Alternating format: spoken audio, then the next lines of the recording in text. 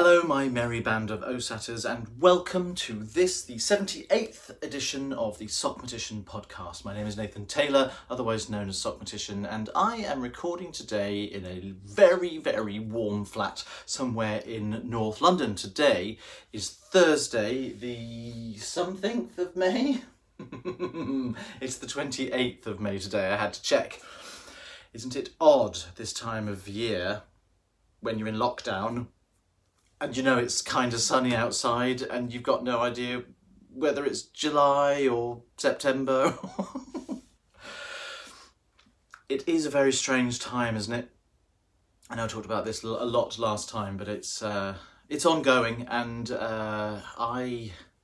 I'm finding the days are all rolling into one, and I have absolutely no concept of where I am at any given point. It's really, really peculiar. I'm not going to dwell on that. Let's crack on straight away with the podcast goodies, because I've been experimenting a lot this week with knitting and doing other things with my needles that I kind of want to get on and show you. So let's start off as usual with our little numbers roundup. Today, as I said, is the 78th edition of the podcast. Brace yourselves. Here it comes. Okay, so 78 is... the very first sentence on this page is something I don't even understand. It is the dimension, 78 is the dimension of the exceptional Lie group E little number 6 and several related objects. Well, good. I'm delighted to know that. I'm still none the wiser. Don't worry, I checked into the linked page. No point, not a clue, not a Scooby. It is, now I'm delighted about 78. 78 is one of my... It's in a group which is one of my favourite groups of numbers. Obviously, I have a favourite group of numbers, as I'm sure doesn't everybody? 78 is a sphenic number. Sphenic. Sphenic. A sphenic number is a number which which has three distinct prime factors. There you go. And if you're none the wiser about that, a prime number, of course, is a number which can only be divided by one and itself. And distinct means sort of separate and unique. And factors, a factor of a number, 6, for example, if we're talking about the number 6, 2 and 3 are factors of 6, because 2 multiplied by 3 gives you 6. So anything that gets multiplied together to give you the result is a factor of the result itself. So 78 is our result, and it is a sphenic number because it is the product, as in multiplying together, 3 distinct primes. So, what are they? The 3 distinct primes in, hello. I haven't even worked this out. I don't know, and I'm not entirely sure that I can link to it very quickly. I wanted to tell you, and that page doesn't say it. So it's a it doesn't say here. This is going to be terribly dull. So the smallest sphenic number, for example, is 30, which is the product of the 3 smallest primes. I'm sure we can work this out actually. So 2, 3 and 5 is 30. 2, 3 and 6 gives you 42. This is the next sphenic number. 2, 5 and 6 gives you 2... I'm not doing this very well. 2, 5 is 10 and 6 is 60. No, because 6 is not a prime. What am I talking about? 2, 5 and 7. Do you know, ignore everything I just said. I was not thinking straight, and I really have no idea. So it's likely to be 2, 5 and 7 gives you 35 or 70. So it's not that, it's going to be 3. I can't work it out. 3, 5 and 7. That's not 78 either. This is a disaster. My brain, literally the matician part of my brain has fled the building. I a little over hot and a little overtired, and I can't work it out. But by the time I edit this out together, I will be pleased to tell you that the 3 prime factors of the number 78 are in fact on the screen now. I'm so sorry, that's a terrible way to start, isn't it? You'd think I'd have sorted this out. Anyway, that's a sphenic number, and 78 is one of them. It's actually only the 5th, so the sphenic numbers are 30, 42, 66, 70, and 78. Disastrous. It's also an abundant number. I mean, if you've got 78 of anything, you've got an abundance of most things, I would suggest. But an abundant number... You ready for this? An abundant number has an aliquot sum that is higher than itself. An aliquot sum is when you get the divisors, so not just prime divisors, but any divisors of a number which add up together. A perfect number, for example, is a number like the number 6. I think we spoke about this last time. Numbers, maybe we didn't. Maybe I've just dreamt it.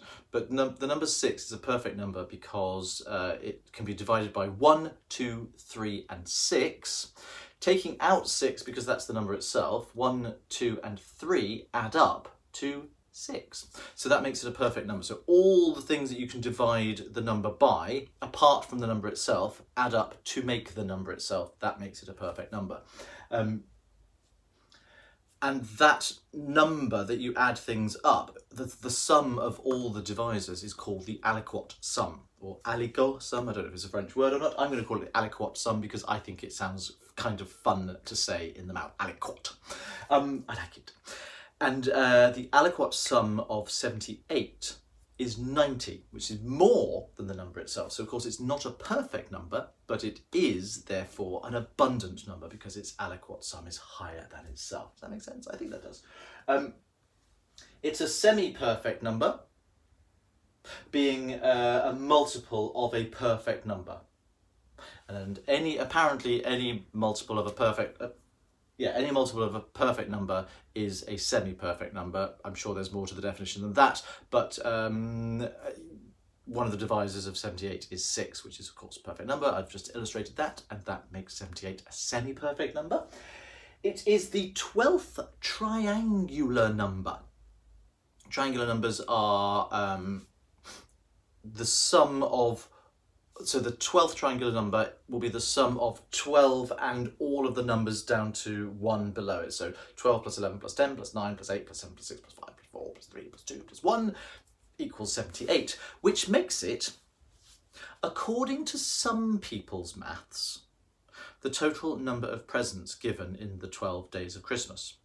Now, of course, some people would argue that you repeat things again and again and again, so therefore you have to add them up again and again and again. But actually, there are only 12 days of Christmas, and in the song, and on one day,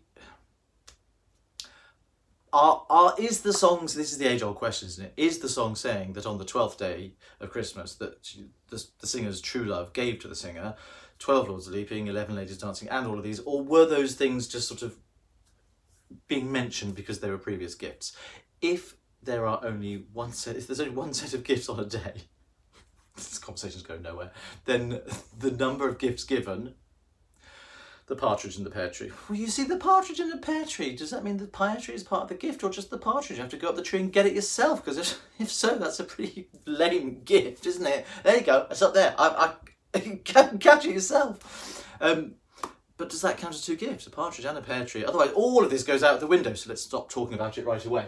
It is also, well, you know, we talked about palindromes last week, or last time, should I say, and interestingly, a lot of people did, if you check the comments underneath the last YouTube video, so it's episode 77, lots of people were saying that there are indeed palindromes, word palindromes, in many languages, probably all languages then. It's clearly a thing, and some of them are absolutely brilliant. My favourite one of all happens to be, let me just find it, because I don't speak Spanish, but it's a Spanish one, and I absolutely loved it. So let me find it here.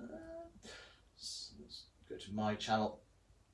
It's a self-referencing palindrome, which is brilliant. It actually sort of quotes the fact that it's a palindrome in itself, and it says, here it is, se verlas al revés. I'm sorry if that's badly pronounced, but here it is on screen now. Se verlas al revés, and it means I can see them backwards. Ah! Isn't that brilliant? It's like the most meta thing in the world, and I absolutely love it. Thank you to everybody who posted palindromes on that comment thread. It was really, really fascinating. I really enjoyed reading all of them and learning a little bit about wordplay in other people's languages. Words are such this sounds like such a stupid thing to say. Words have always been my friends. I really, really like words, and I like making up words, and I'm aware that sometimes that gets me into trouble, but I still love words. I was a voracious reader as a child, and I started reading at a very, very young age, and I've never stopped being fascinated by words. It is my absolute dream of an ambition to get one of my made-up words in circulation to the level at which it goes into the dictionary. You can't just put a word in the dictionary. It only goes into the dictionary because it's in use. So dictionaries don't tell people what words are. People using words inform what goes into the dictionary.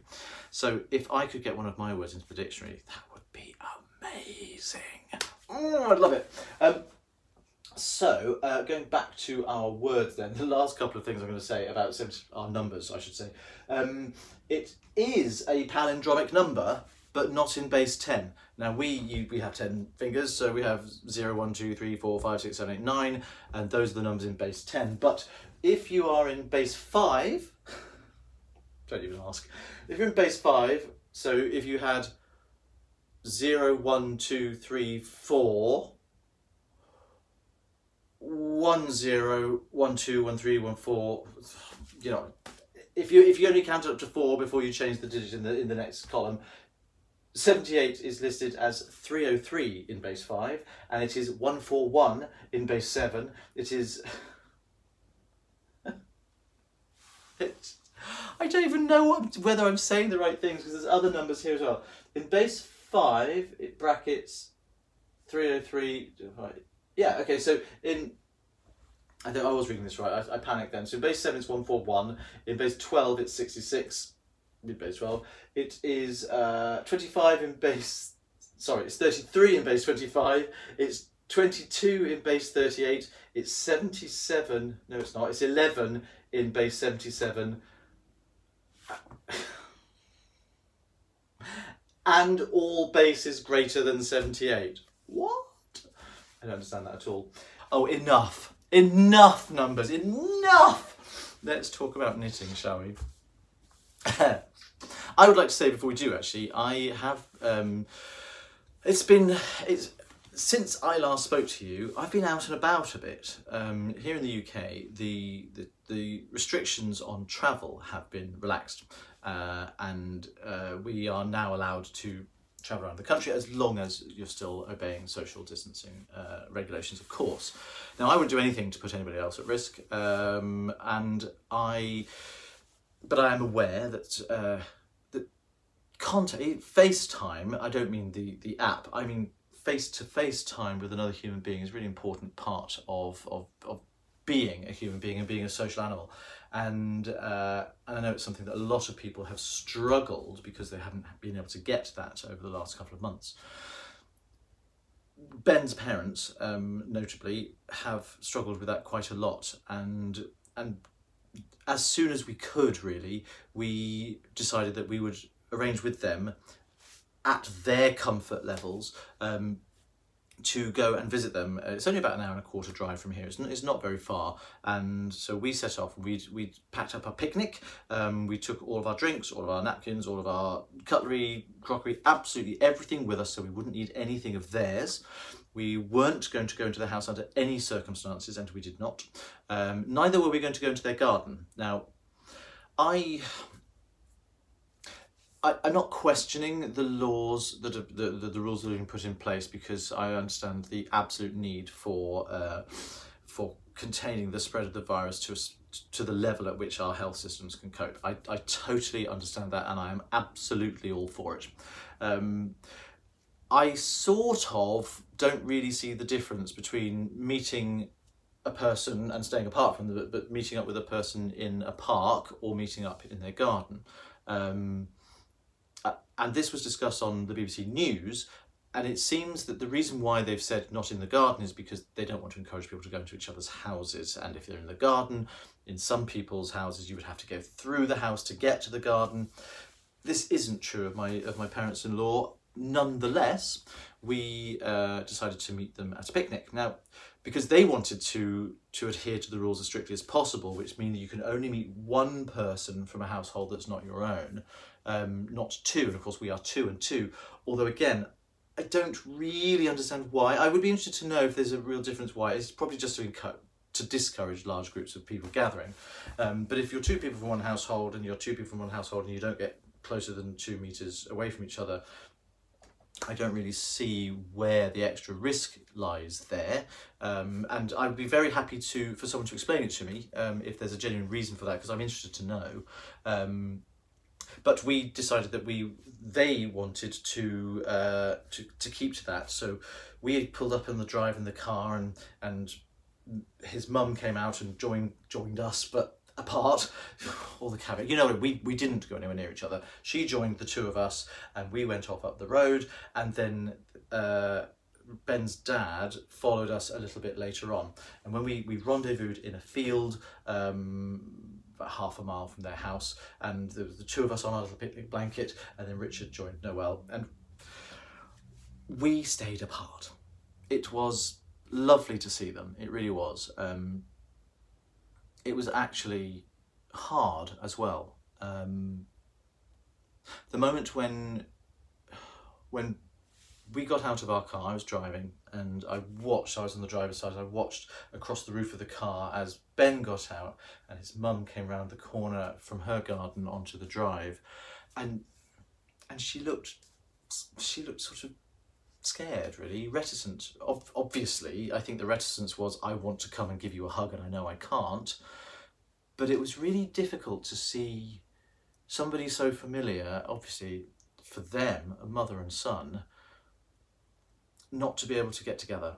It was actually hard. It felt harder than seeing people on screen only. And for a brief moment, I regretted the fact that we'd done it at all. We were so eager to be able to be in the same space, but actually to see somebody looking scared of us, like we were a threat, and to feel the same sort of need for distance, not just because it's the rules, but because suddenly there was a real reason to. Obviously, we want to protect them, so we don't want to do anything to jeopardize that. So it's really upsetting, actually. That aside, we did get over that, and we had a very lovely picnic.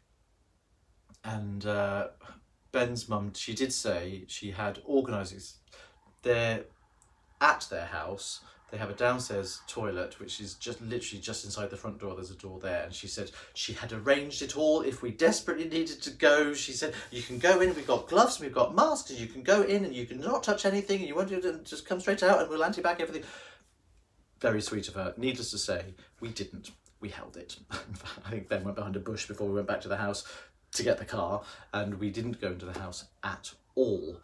It was weird. It was really, really weird. The next day, we had arranged with our friend Muriel that we would have another socially distanced picnic, this time down in Lewes, which is outside Lewes, near Brighton, at a place called Tide Mills on the beach. So we went and we met there, and she's one person, we're 2 of course, and we had a lovely social distance walk and a social distance picnic. And it sort of felt, we could pretend that nothing else was going on. We were on the beach. There were quite a few other people out on the beach. It's a pebble beach, so it's not the most comfortable beach for lying around on. In fact, it's a really steep beach. So you walk onto these pebbles, and they're big. They're like fist-sized pebbles. It's not little gravel at all. And then there's this steep, really steep shelf down to a lower level, which is where the water and the waves slosh in and out. And nobody leaves their stuff down there because it's warmer and flatter up at the top level, and it's very steep on the way down to the water. So we said we wanted to go into the water, so we all took our shoes and socks off. Muriel very sensibly had brought some Crocs with her so that she could go in and out of the water with shoes on. I did not. And oh my goodness, that beach is the most painful experience you can possibly imagine. So painful.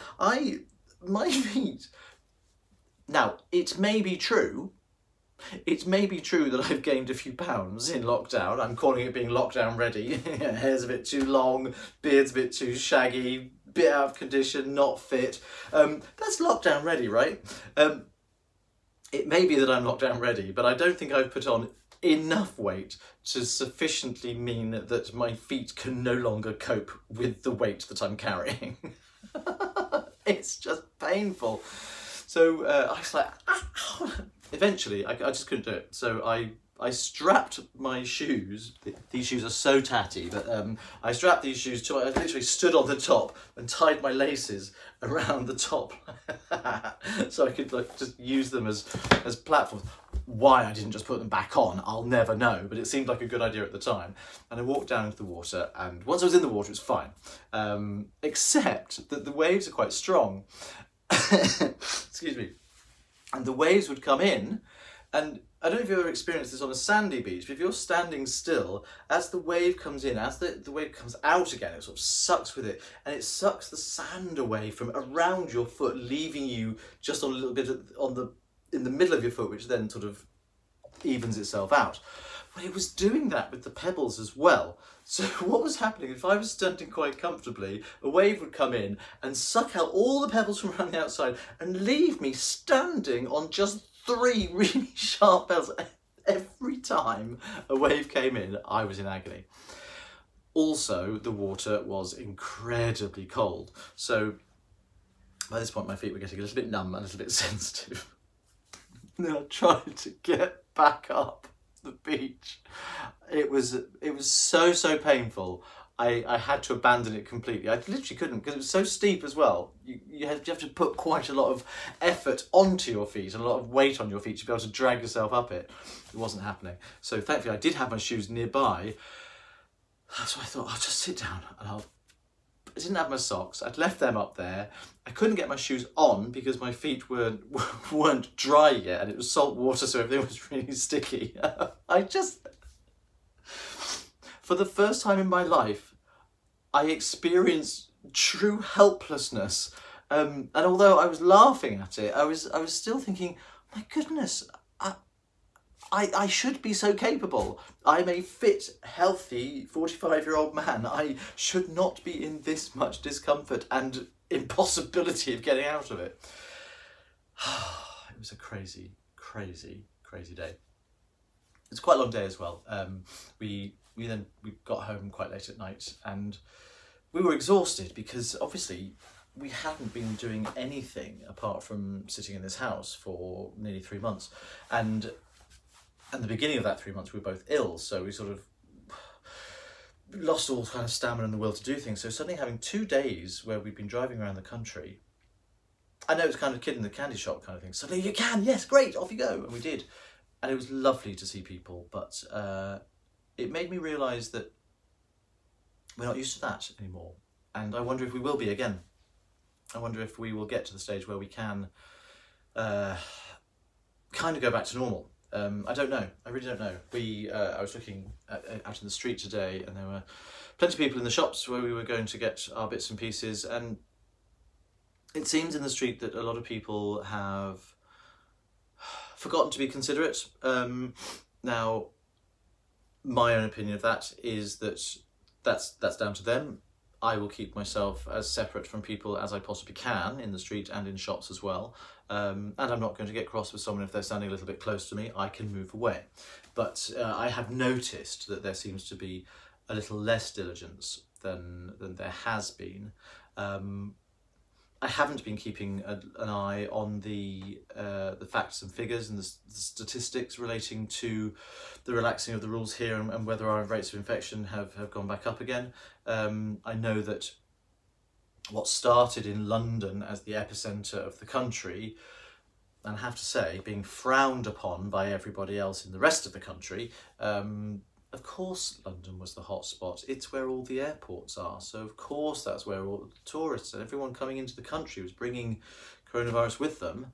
And London is a very, very densely populated area, and before we knew about the social distancing regulations and the reasons for them, of course that's what's happening. Now, of course, London is kind of not over it, but getting certainly through the worst of it, of this first wave anyway, and that spread is rippling up the country, and there are some very, very bad hotspots in various parts of the UK, and up in Scotland I believe it's particularly bad. That's just how it is. So I don't know whether these easing procedures have sort of affected that in any way. I'll be interested to see. I hope not. I hope that we are now at a stage where it's kind of manageable with what we are doing, and we can hopefully continue to get back to normal as soon as possible. Enough about that. Enough about that. Sick of it. So I have been very, very busy with my needles. I've taken kind of a week off from doing book knitting and book writing. I apologise for that, for anyone who's eager for the book. I need some brain space. I need to do something different. I was feeling all booked out, I'm afraid. But I have, well, some of it's for the book. Some of it's related to it. It's knitting, isn't it? It's all good stuff. I've got a lot of little swatches here, one of which I don't think I talked about this last time. No, I didn't. You see, the thing is, I forget what I've spoken about on here because I do my Thursday Zoom be-alongs, one of which is happening tonight in just about an hour's time, so I better get a wriggle on. So I do my be-alongs. I talk about the stuff I've been doing there, so it feels like I've already spoken about this stuff. And it's almost, sometimes in the be-along, I'm pointing at my laptop because that's where Zoom is for me. It sometimes feels like I'm doing a bit of a live version of the podcast, so I feel I've already talked about it. Let's pretend I haven't. And if I have, you can talk about it. We can talk about it. You can skip forward. I have been intrigued recently by the concept of triple knitting. And obviously, I'm a double knitting fanatic, and I'd like to think expert. I certainly have learnt a lot about it over the years. And double knitting tends to be a two-colour technique with two sides. A piece of fabric obviously has a front and a back. A piece of fabric isn't a triangle, so how can it have a third side? How can it be triple knitting? Do I mean it's just double knitting with three colours? No, I don't. I really don't mean that. I've tried three-colour double knitting before, just because I wanted to see how it worked and wanted to have the experience of it, and I really didn't like it. I really didn't like it. I knitted I don't think I have it anymore. I knitted, actually, do you know, I think it's in the freezer. Before we moved in here a year ago, we had bad moth problem at the last place. Thankfully, no signs here yet, so fingers crossed on that. But there was some stuff that came into the flat that had to be in quarantine. And I had sealed bags, I put them in the freezer. Our freezer froze over a bit, and we haven't had a chance to defrost it yet. So, because the door's not particularly well sealed, and air got in and frost starts to build up and has completely enveloped one of the it's got a couple of pairs of socks in it, and I believe it's got this piece of three-colour double knitting in it, and it's welded to one of the shelves. We can't get it off. Not going to come. So I have tried it, and I did years ago, I did a three-colour Union Jack, so the flag of the UK.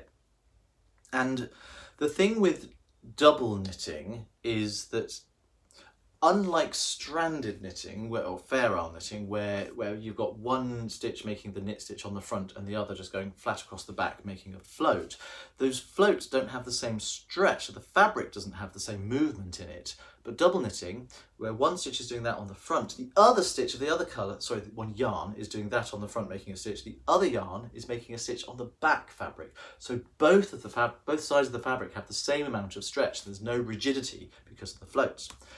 Now, with standard double knitting, you're knitting pairs, so one for the front and one for the back, one for the front and one for the back, and to get the reverse colours and the sort of negative mirror image of what's going on from one side to the other, the reason for that is because if you work one stitch for the front with yarn A, you then work the stitch for the back with yarn B, and so that's how you keep all the stretch and how you keep all the colours nice and all in the right places. So that means you're either knitting an AB pair or you're knitting a BA pair, and that's how you build up the different patterns. Now with 3 colours in double knitting, there are various ways you can do it, but my preferred way would be to rotate the colours in 3 pairs. So if you're knitting with colour A on the front, you use colour B on the back. If you're using colour B on the front, you use C on the back. And if you're using C on the front, you go around to using A on the back. So those are the 3 pairs that you can do. 3 different types of pairs. Which also, that is it, isn't it? Yeah, just those 3. And that covers all the different colour options. You could mix those things up and have 2 different patterns, front and back. There's absolutely no reason why you couldn't do that. And in fact, it has been done many times. But that's sort of the standard way, the most sort of logical way of doing it. The problem with that is, because the fabric only has 2 sides, there are 2 layers. It is double knitting, so it has 2 layers of fabric. It's not called double knitting because it's 2 colours. No. It's double knitting because it's 2 layers. There are only 2 stitches in the pair, front and back. So if you're using colour A on the front and colour B on the back, colour C therefore has to strand between the 2 and hide itself between them. So it's almost like a hybrid between double knitting and stranded knitting. There are floats where there aren't normally in double knitting. So over the years, I've sort of been sponging up bits and pieces of other knowledge. And my friend Ruth Churchman has been doing some experiments into interlaced layered knitting based on the work of the physicist Alistair Crumb Brown. Actually, do you know what? I'll put information on screen about Ruth's blog about the subject. I won't go into too much detail about it, but she was trying to recreate some knitted samples that Alistair Crumb Brown had done, I guess, about 100 years ago. The samples still exist in Edinburgh, in the Museum of Scotland in Edinburgh. I'm going to get all the details wrong, so visit Ruth's blog and find the real fact. It's fascinating stuff, really, really fascinating stuff. But she was trying to replicate what he was doing, and he was using 3 different colours, making 3 different layers of fabric.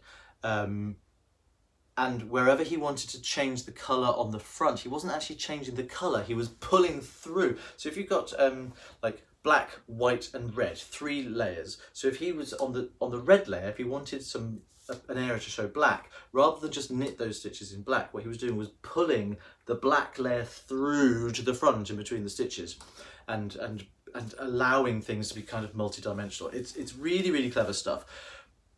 To be honest, not much practical application for it other than to demonstrate these multidimensional properties of matter, and knitting being stretchy and pliable was a good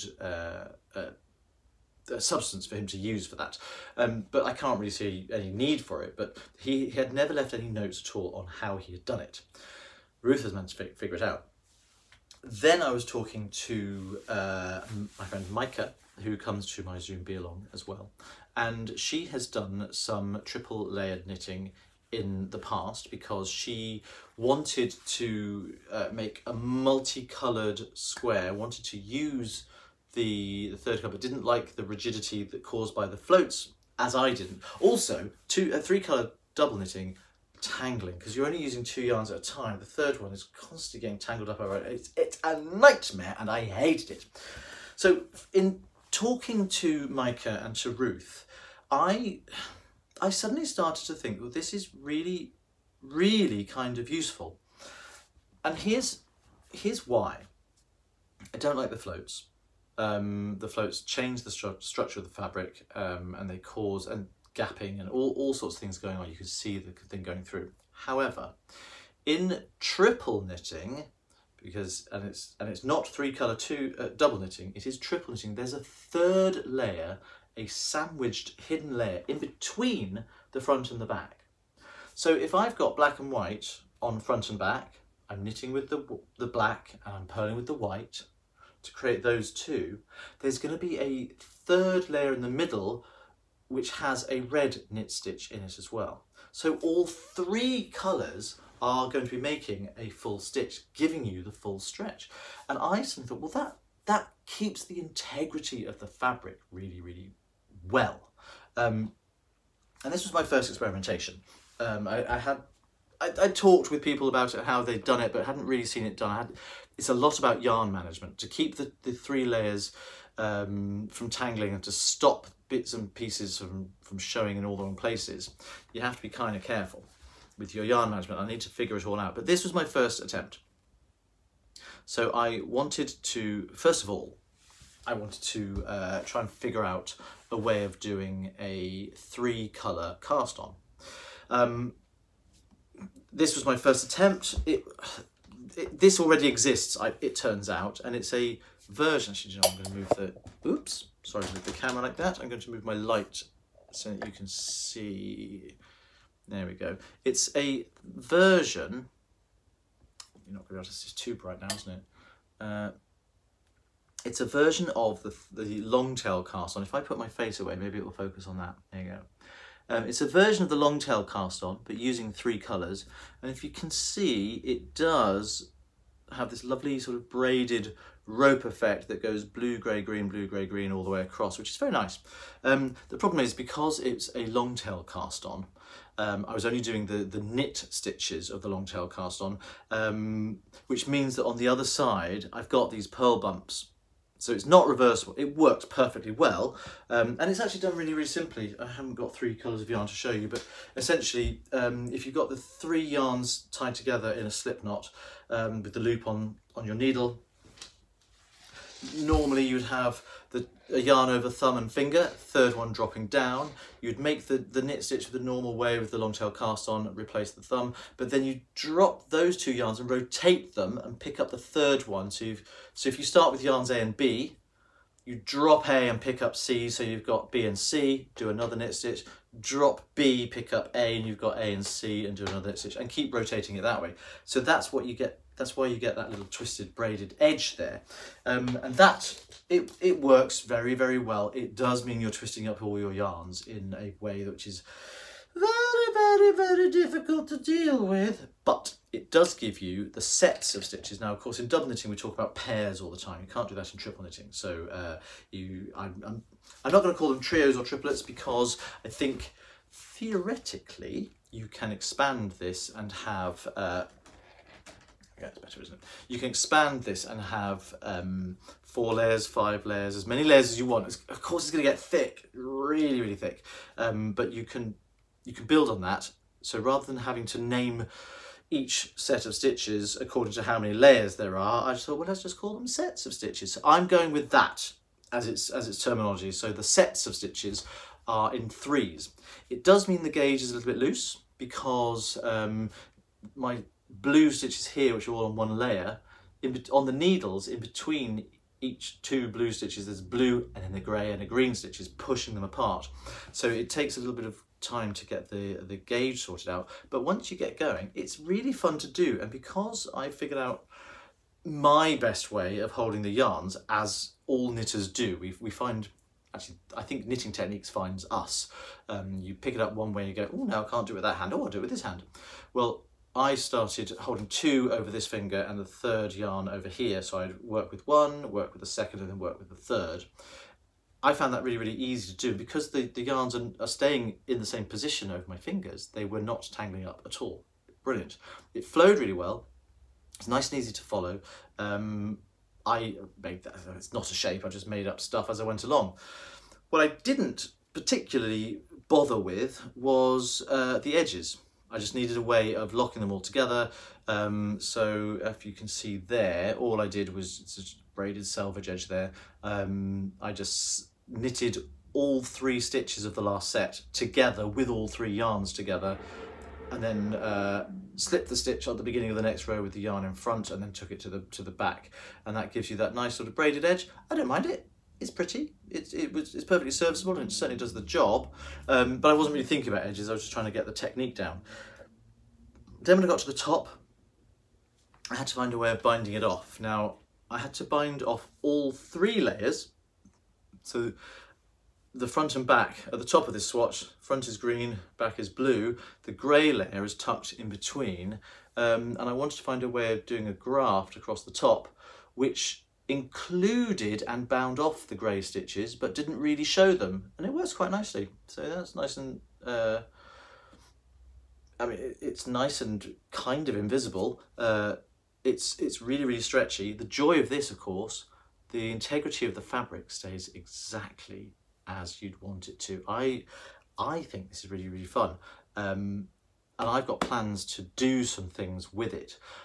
This wasn't enough for me, however, because as I said, I figured out how to do this cast on, and then I was looking on YouTube. So I wonder if there's a better one which is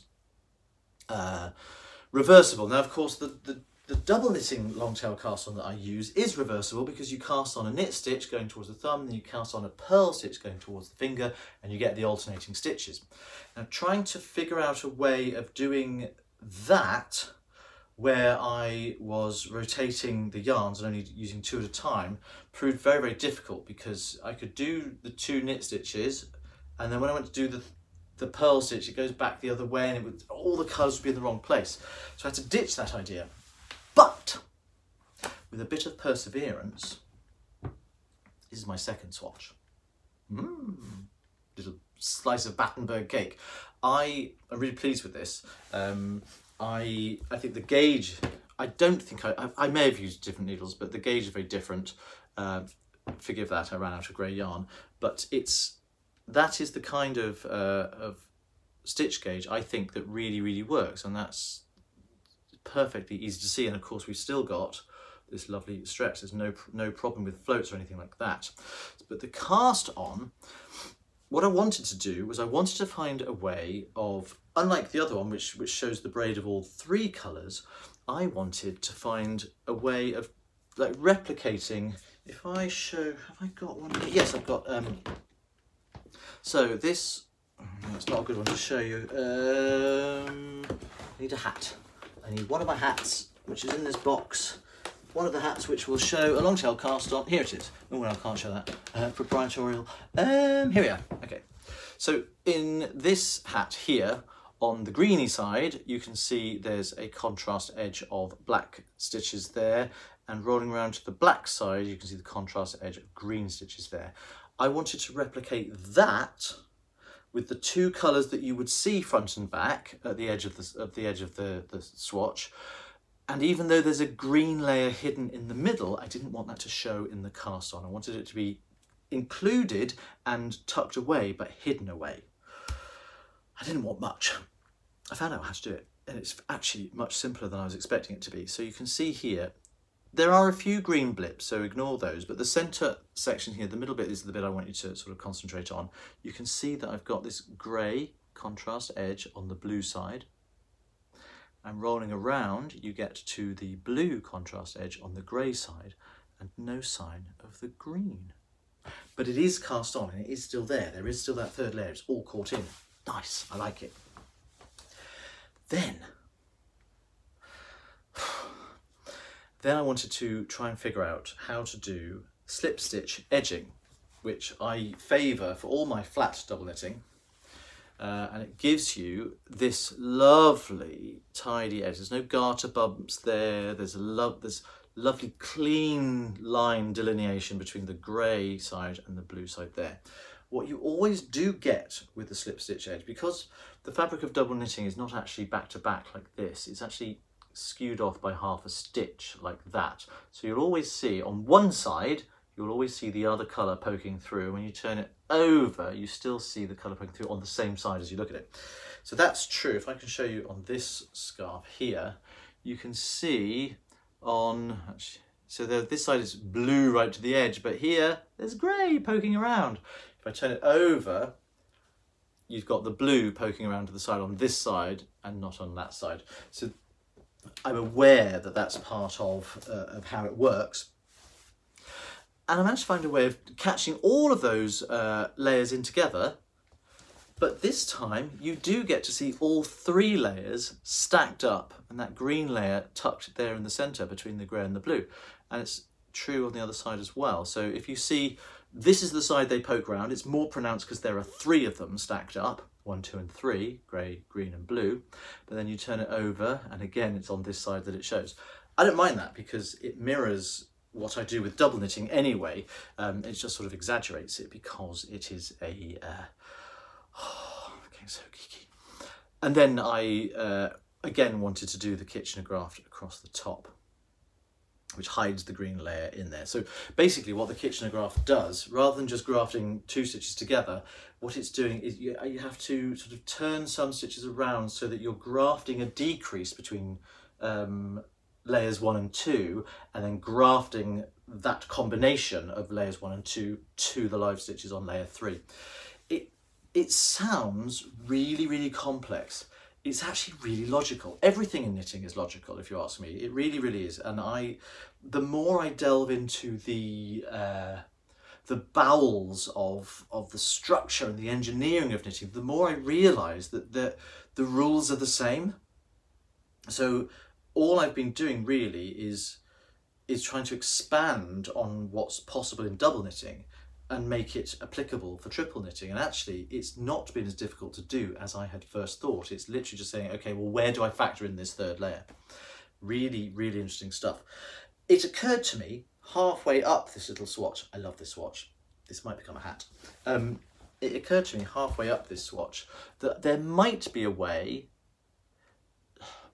I'm not saying that this is wrong and not to be revisited, but there's so many different ways of doing things in knitting. There may be a way of constructing the edges so that I bring the blue and the grey stitches together around the outside of the green stitch, pulling the green, so the green layer, the middle layer would be tucked away completely, and at the edges all you would see would be the colours that show on the front and the back.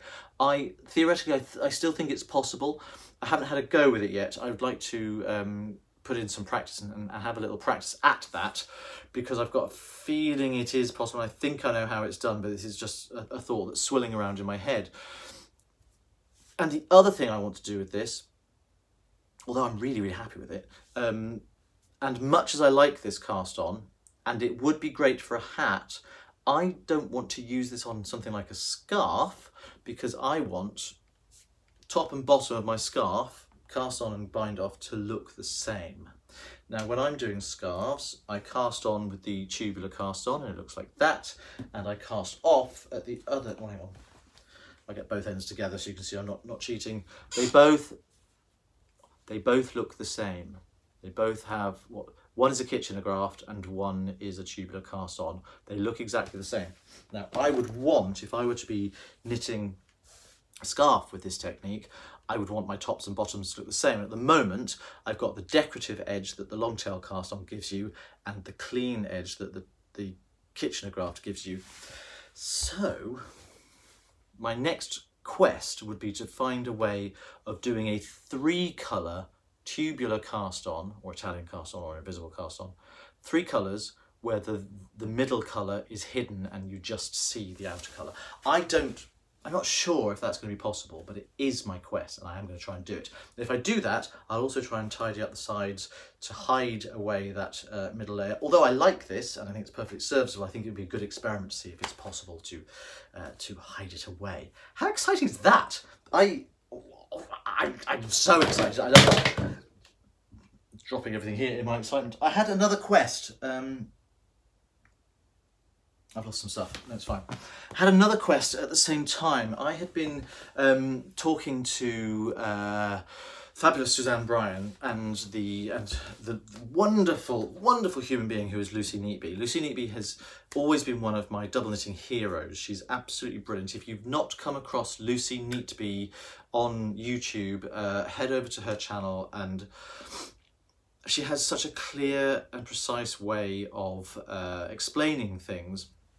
She also specialises in large, I say so, they're knitted in the round, but circular flat blankets. They're actually mostly octagons, the ones that she makes, and she starts from the centre and works her way out.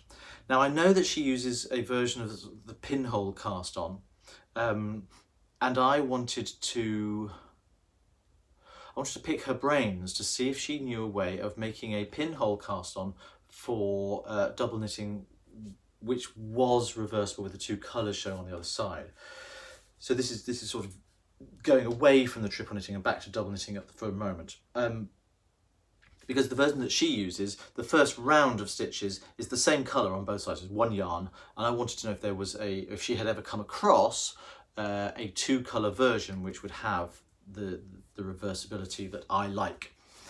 It's not the end of the world, it's really not, and it's certainly not a criticism of her work at all, it's a preference of the way she uses it, but I'm so driven by double knitting and what it can give to you, and it can give you this perfect symmetry and mirror image and negative black and white thing.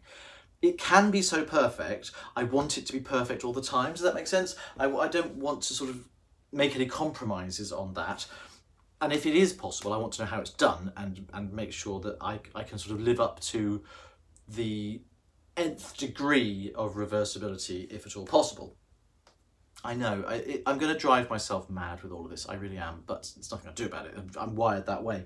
So what I actually came up with myself was fiddling around. So to backtrack a second, sorry, if you're not familiar with what I mean when I say a pinhole cast on, I mean the kind of cast on where you make a loop with the tail of yarn and you cast on stitches into that loop, cast on as many as you need, 8, 16 or whatever, if you're going to be starting to work in the centre and work as a spiral all the way outwards, what you then do is you can pull on that tail and the loop tightens up and pulls all of the stitches that you just cast on into a tight little circle with barely any hole at all. It looks like when you seal off the crown of a hat, if you're working towards the crown and you just sort of tie all the stitches together and pull them tight, it cinches them in like that. It does that, but with the cast on stitches, so the live stitches are facing outwards rather than inwards.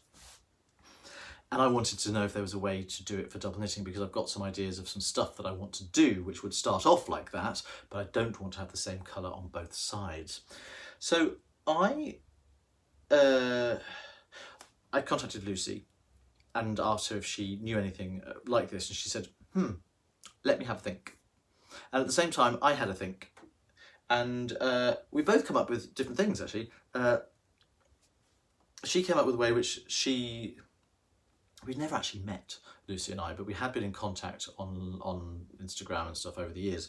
And recently, in this last week, all my dreams came true. We had a Zoom meeting. I could talk to that lady for hours and hours and hours. We were online for at least an hour chatting and nerding out about this kind of stuff and showing each other bits and pieces that we were working on. Now, her version absolutely is one colour on each side, but she says she's not happy with it because she said she's cheated. She cast on, I can't remember exactly what she said she did. She cast on two things separately, interlaced them and pulled them around in a circle and tied it up. So it was, the end result is kind of what you're looking for, but it's not an elegant way of achieving it. My version, this is very funny, I showed her a photograph of this little swatch I'm about to show you, and it works. It's easy and it's very, very logical. The only thing is, rather like the long tail cast on shows a contrast decorative edge, this version, it's nothing to do with long tail at all, but similarly it has a decorative contrast centre, but it is different on both sides, so it obeys all the rules that I wanted it to. And here it is. This is what I come up with. So you can see, ignore the green around the outside, I just ran out of yarn. So you can see that dark purple centre there. And on the other side, it's got a light purple centre there. Now it's absolutely 100% reversible. You see that there? Very nice. And there, and so you can't really see, but it's the same, just with the dark purple. And it works very, very well. When I showed this to Lucy, I sent her a message before we chatted. She says, yes, we've got some contamination. Not a colour. I said, that's a bit harsh. Contamination? I said, would you call the edging on a long-tail cast on contamination or decorative? Now, obviously, the ultimate goal would be to have a version of this that doesn't have the decorative contamination that this one does. However, in lieu of finding one, I'm very happy with this. I think it's kind of nice. It's really neat and tidy, and it really does the job. And it satisfies my need for reversibility. It satisfies my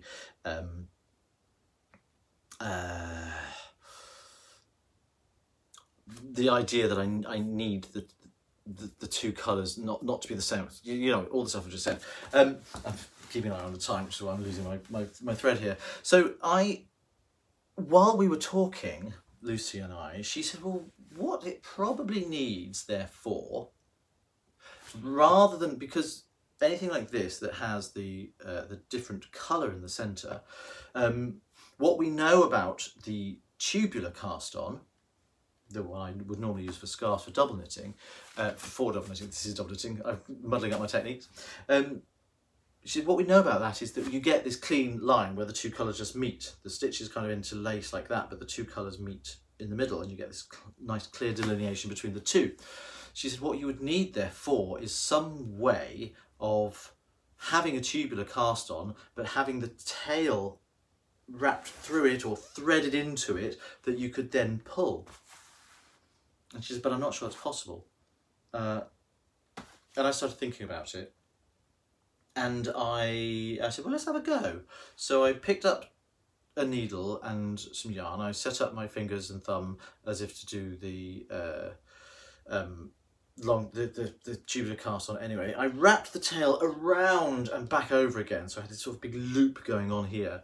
And I thought, well, if I do the swirls and the swoops that will give me the pair of stitches cast on for the two colour tubular cast on, let's give it a go, I said, all excited, thinking it's probably not going to work, but it sounds feasible. And I went for it, and of course, the loops of the strands from the big loop that I was casting into all got tangled up around the needles, and it was a complete and utter mess.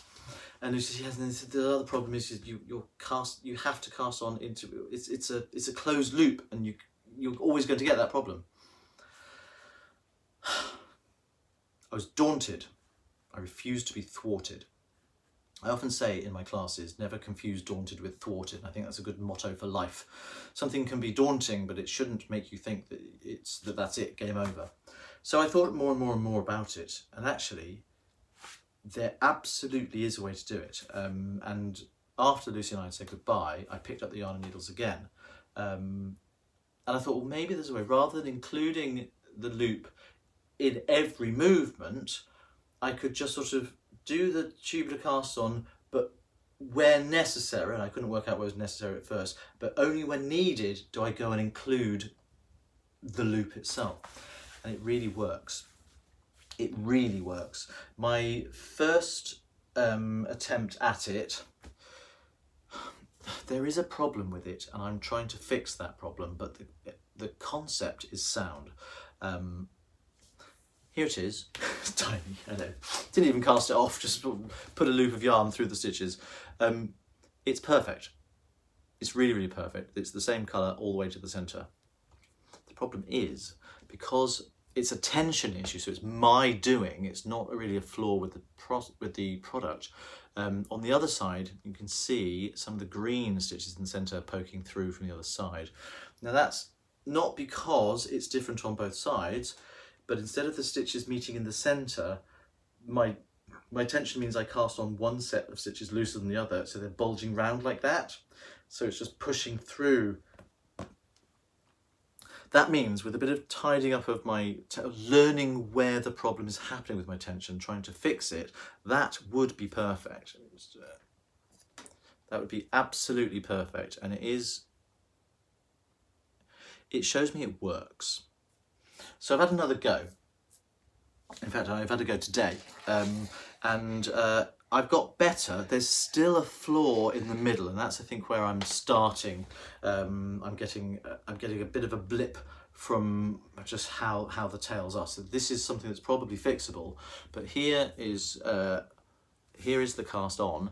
That's the little blip there. But you can see that apart from that one purple stitch there, the blue does go right to the centre with all of these strands here, and then on the other side the blue is bleeding through a little bit, so it's still my tension problem, but it's not bad. So this is the bit you pull, so you pull that nice and tight, and the hole in the middle cinches up and disappears. But it shows you that it's possible, it's doable. Now, I'm not sure at the moment, I still haven't decided whether I want to pursue that and really figure out exactly how to stop that bulge coming through from one side to the other, because it does, theoretically it should be perfect, but because of that it means that the two sides aren't the same. One is one flat colour and one is the colour of the other colour from the other side coming through, and it really bugs me. This, on the other hand, while not one colour on each side, it does satisfy my need for reversibility perfectly well. So I don't know what I prefer at the moment. If it were easy to get this one working exactly as I want it to, without that little blip and without the bulging through, then this is surely the ideal. But if it's something that requires absolute perfection in the execution, otherwise it doesn't work at all, then that's not really viable. So I'm a little bit stumped. I do quite like this, a little bit of a lacy double knitted brioche going on here right from the centre up, just mucking around really. But it, so close, so close. So that's been my experimental time recently. I have thoroughly enjoyed it. Oh, I should be pointing. I should have got my other bit of knitting. It's in another room, and Ben's working. I don't want to disturb him. So I'm re-knitting one of the patterns for the book. I already have a completed version of it, but it's in yarn I don't like, and I don't want to showcase the yarn in the book. So I am re-knitting that, and I'm making amendments to it as well. The original scarf was far too long. You may remember me talk about my Treevolution scarf. Whether or not it will end up being called Treevolution in the book, I don't know, because I had the great good fortune to spend some time a couple of days ago on Zoom, of course, with David and Cher. David and Cher, who live in the US, and they are some of my very generous backers and pledgers for getting the book the Kickstarter fund for the book over the edge, and the reward that they pledged for was to be able to name one of the patterns in the book. My phone is just sort of adjusting the light horribly, getting darker and darker. They pledged to name one of the patterns in the book. Now I've said to them, actually I want them to name 3, so we spent an hour and a half the other night, and I took them through, I introduced them to all the patterns that are already knitted, and showed them sort of the genesis of the ideas of them, so they get a sense of what they wanted to call them. So they're going to choose which patterns they want. I'm not going to select them for them. So I'm going to give them that when all the knitting is done, I shall give them the free rein of every single pattern in it and say choose 3, and then choose how to name them. So we had, if you're watching, David and Cher, I had such a lovely time meeting you, and I can't wait to sort of take you a little bit further on that journey. And the reason I'm saying that is because I wanted to mention that it had a name, because it was going to be a pattern for a magazine a couple of years ago, but then I noticed that there was more to this technique than I had first thought, and then I thought I really wanted to do this book. So I took the book out of the, I took the pattern out of the magazine, and it's been sort of on the back burner ever since. So it's never been published. It was originally called Treevolution because it's like the evolution of a tree. I told you I like making up words. But it probably won't be called that. It'll hopefully be called something else. It'll be given a new lease of life with my own yarn actually, but I'm in the knitting process at the moment, so there's not really much to show you. I'll show you that next time. I've also, one of the other backers of the book, lovely Jen. Hello Jen, if you're watching. I had the great good fortune to spend time with Jen. She had pledged for an online class with me. So, more about that. I touched on this last time. Jen and I had a wonderful time and we did the Knit Nerdism class together. Now Knit Nerdism is my philosophy of knitting. It's about looking at your knitting at a forensically small level to understand the building blocks of it so you can put those building blocks together in any way you like and make your knitting behave. Jen had 2 issues with her knitting that she was particularly unhappy with, and we used the sort of the learnings of Knit Nerdism to help her to fix those problems. One of them was a loopy edge whenever she did stocking stitch. So she always had large baggy stitches at the end and couldn't tighten those up however she wanted to. Knit Nerdism tells you, look at where the problem is happening, where it's created, and then you can work out how and when to fix it. It's not always where you think. And the other thing was that we did is, you know, with decreases, if you've got a nice tidy line of knit 2 together and you've got this flabby line of SSKs going up the other side, you can learn, with understanding why the SSK is flabby, you can neaten it up immeasurably and make it match your knit 2 together. So these are the things that can be taught in Knit Nerdism. And I have decided I'm going to open up Knit Nerdism only, it's the only class I'm going to do this for online Zoom seminars, webinars if you like. It's not a practical class, it's more of a lecture-based class, so I don't need to be able to see everyone's knitting, I just need to be able to interact with people if they've got questions, so I can open it up to a larger number of people. So watch this space. I'm going to be starting hopefully by the end of this week. I'm going to get some stuff up on my website, and it's going to be talking about dates and scheduled times for the Knit Nerdism webinars. I'm going to hopefully host those as often as I can for sort of a maximum of about 15 people, I think. So it'd be nice, there'll be a big group, but it won't be unmanageably big. But I'm also going to be opening up the booking slots for the private one-to-one classes with me, and I will offer any of the classes that I do already as a one-to-one. So that's demystifying double knitting, the double knitted lace, the shaping double knitting, Strantarsia, and Knit Nerdism, and after the book is published, there will be lessons, one-to-ones for double knitted brioche as well. So there's going to be a lot of stuff coming, and I'm looking into at the moment finding ways of being able to people to be able to book certain slots and sort of book online rather than have to go through a whole email backwards and forwards, because that's a lot of admin for both of us, and more than I don't want to be overwhelmed with that just for the sake of making it happen. So if I can find a way of streamlining everything, that's the way I'm going to be doing it. So hopefully by, not this weekend, but first weekend in June, hopefully those bookings will be up and running. I'm really excited about that. Teaching Jen the other day has reminded me how much I miss teaching. Obviously, at the moment we can't be getting together and doing that kind of teaching anyway, but I've kind of retired from public teaching largely in any case.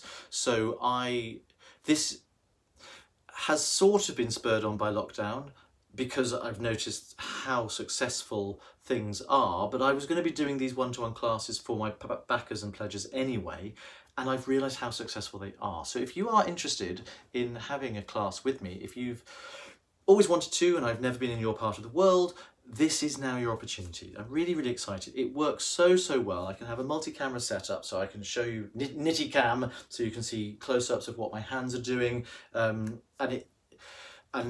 you'll get the one-to-one individual attention that you could never get in a large class anyway, even though we might be sitting on opposite sides of the world. It's a very, very successful way of doing it, and I can't wait to be able to release it properly. If you are interested, do drop me a line, nathan@sockmatician.com, because even if I don't get the booking process up and running at the moment, you might as well sort of say, I'd like a class, can we book a date please? Let me know your preferred dates. I'm sure we can fit something in. We don't need to wait really, but I'll ultimately that's what I want to have done so that it's easy and streamlined. But in lieu of that, at the moment, if you're eager in your sort of lockdown period to be able to get some new skills under your belt, then by all means drop me a line and let's work it out. I'll get it up on the website, and then I'll put out a newsletter. So if you haven't subscribed to my newsletter already, do head over to sockmatician.com, hover on the home page for about 5 seconds, and before you know it, in will fly a little window with a MailChimp sign-up form, and it's very easy.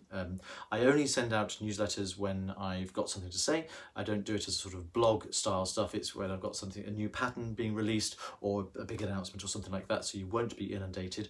But it is probably the best way of keeping up to date with all the big stuff and knowing exactly where to go with all the right links in all the right places. Otherwise, of course, you can subscribe to my channel here on YouTube. If you haven't done so already, please do.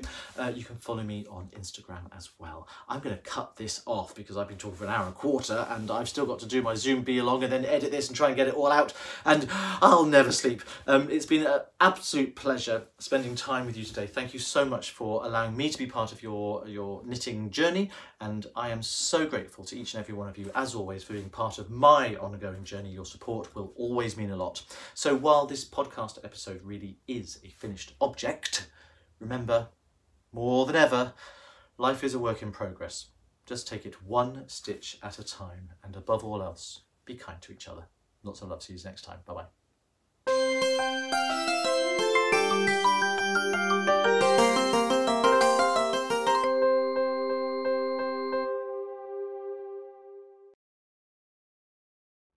Hello, it's me again. Don't worry, the podcast really is over. I've just popped in, however, to say if you enjoyed it and you want to make sure you never miss another episode, why not click on this handy little subscribe button right here. Don't say I never do anything for you. Or if you're worried that you might have missed out on some really fun stuff from previous episodes, I've got a playlist link for you here, which has got all of the previous Sockmatician podcast episodes on it, so you never need to feel out of the loop again. Bye for now.